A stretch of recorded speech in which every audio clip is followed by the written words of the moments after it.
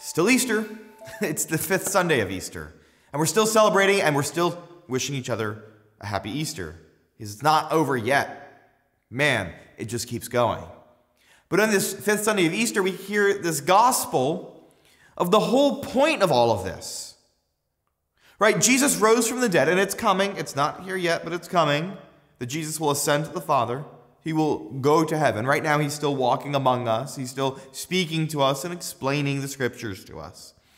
But here he kind of reveals what's about to come. He says, I'm going ahead of you to prepare a place for you.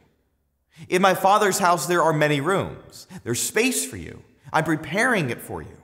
The whole idea of this life, this whole idea of discipleship, is not that we win our reward, but it's that we trust that Christ is preparing a place for us. Right?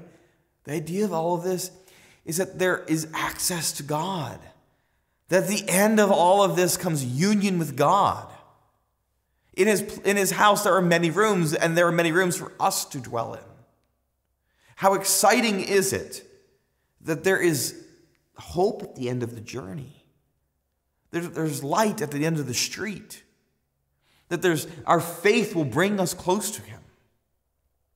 Jesus says, to the one who believes in me and in my works, they will join me in my Father's house. To believe in him means not just to acknowledge it, but to emulate it. To take what Christ does, to take what Christ teaches, to take the church that he gave us and internalize it. Make it a part of me. Allow yourself to be transformed by the gospel. Not just receive it, but to be transformed by it. Let us together go to the Father's house.